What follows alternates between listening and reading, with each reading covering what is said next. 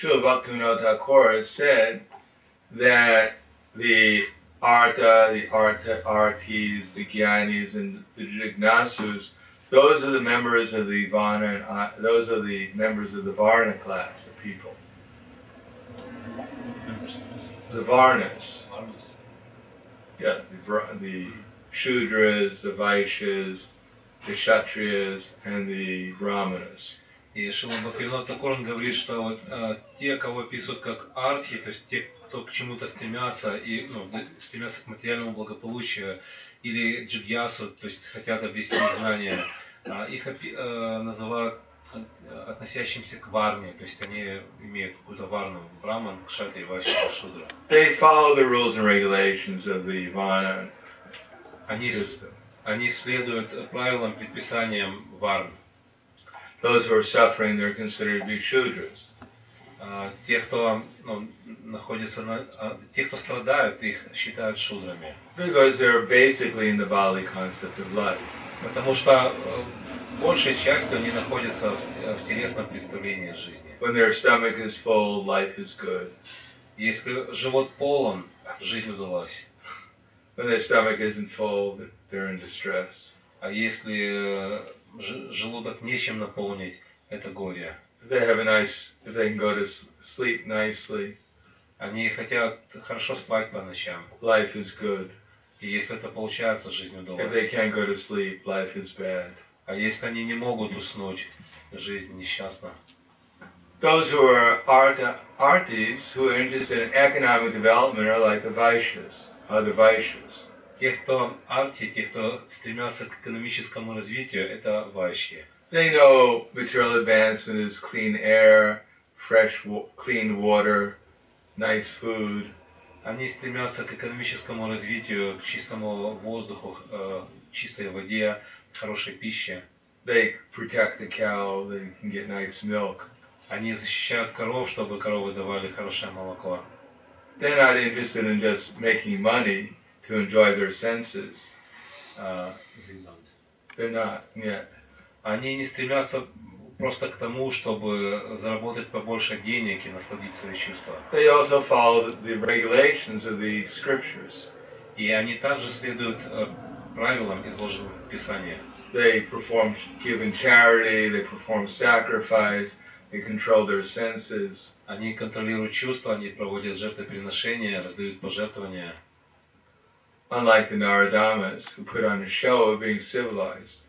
И они отличаются от Нарадхам, которые устраивают показуху, демонстрируя свою так называемую цивилизованность. But their only interest is their own selfish gratification. Но в действительности их интересует только их личное, эгоистическое, чувственное наслаждение. They have no higher goal of life. И у них нет высшей цели жизни. And those who are Kshatriyas, they're considered the Jignasu, inquisitive. Кшатри считают джигьясу любознательными.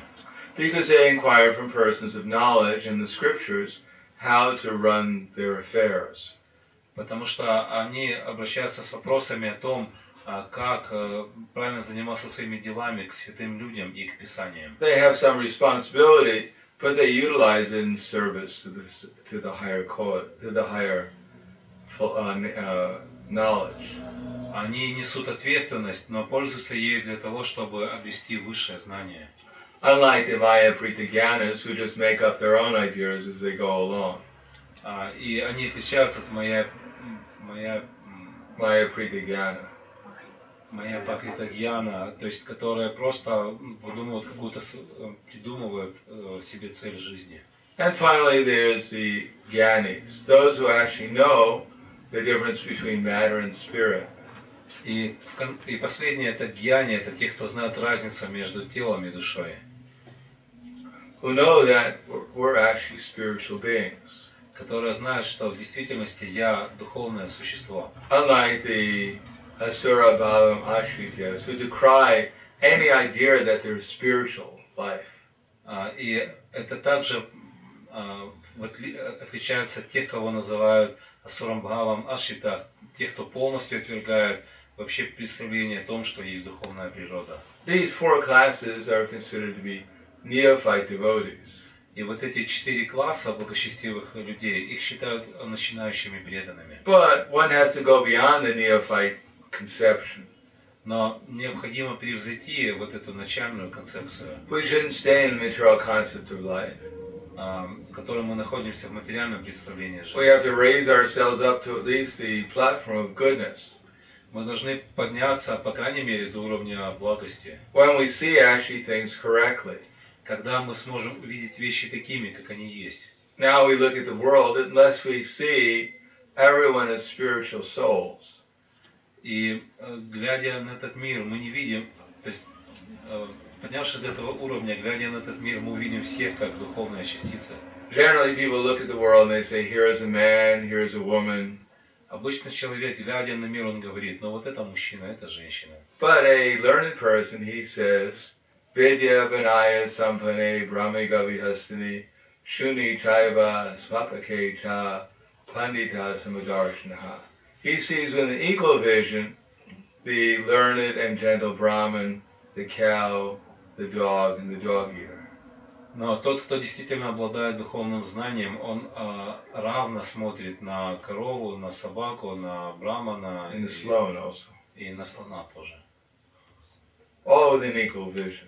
И на всех их он смотрит одинаково. He sees at least within everyone's heart Lakshmi and Narayan. Глядя на них, он видит, как в сердце каждого из них пребывает Лакшми и Нараяна. He doesn't identify people simply with our outer covering or inner covering. Он не, его представление о людях не основывается на их внешнем покрытии. So this is the vision of one who's situated in spiritual life. Таково видение того, кто пребывает на духовном уровне, живет духовной жизнью. Now the question is, one who's situated in spiritual life, how does he get to that platform? Но тогда возникает вопрос, те, кто поднялись до духовного уровня, как они смогли это сделать? If we're not already on that platform, how do we actually arrive to that platform? И если я не нахожусь на этом уровне, то как я могу его достичь? Here the process is given in summary. И вот тут этот процесс изложен вкратце. But basically speaking, we have to regulate our activities. Кратко говоря, мы должны регулировать свою деятельность. We call that sadhana. Мы называем это садхана. So we have a certain sadhana, well, we follow certain principles, 4 regular principles.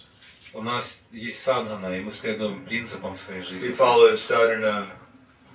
Это 4 принципа, и мы следуем садхане. And then we have to learn tolerance. И при этом нам нужно научиться терпению.